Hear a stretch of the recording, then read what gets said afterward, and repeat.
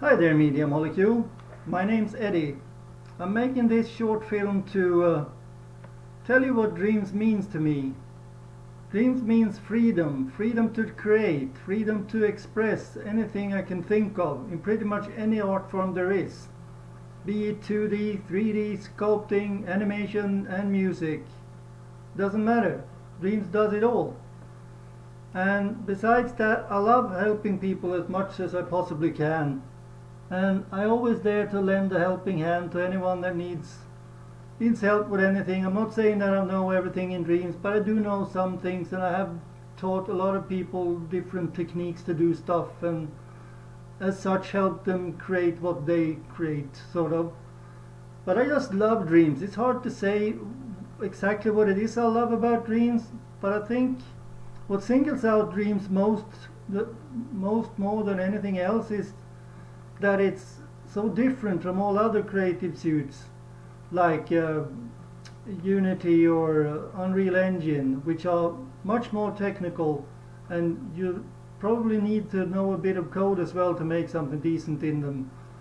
And what else? And dreams has enriched my life so much, with new friends all over the world, and of course friends I've not met yet in person, but that might change. We never know in the future what happens. Hopefully it will happen someday, because I love to meet them. So much lovely people in the community.